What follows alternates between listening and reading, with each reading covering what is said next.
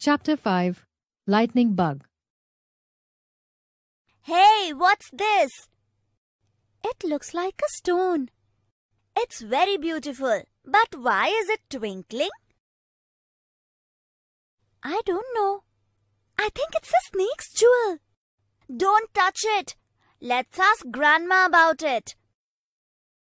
Every summer, my sister and I spent our summer vacation with our grandparents in a small village in Manipur. One day, we were playing hide and seek. I hid in the thick bushes near a cave. It was very dark, so I knew Radha wouldn't be able to find me there. Suddenly, my foot hit a rock and started to throb. As I crouched down to rub it, I saw something on the ground near a rabbit burrow. It was a big, shiny stone that looked like a gem. The stone was twinkling in the darkness. I was scared at first and closed my eyes. A few moments later, I opened my eyes, but the shiny stone was gone. I searched everywhere for it. I looked in the bushes, behind the rocks, and even near the cave, but I couldn't find it anywhere. I rushed back to Radha. I didn't tell her about the twinkling stone, but just grabbed her hand tightly as we returned to Grandma's house. Next day, the weather was good. Let's go cycling. Grandma looked up at the dark clouds. You should play near the house. It might rain. Okay, Grandma.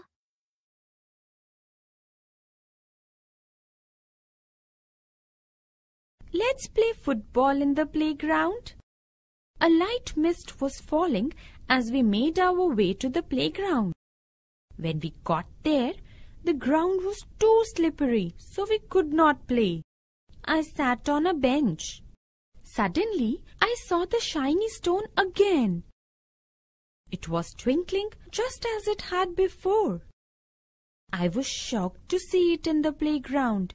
The stone was so beautiful that I wanted to show it to my sister. Radha, come here and look at what I have found.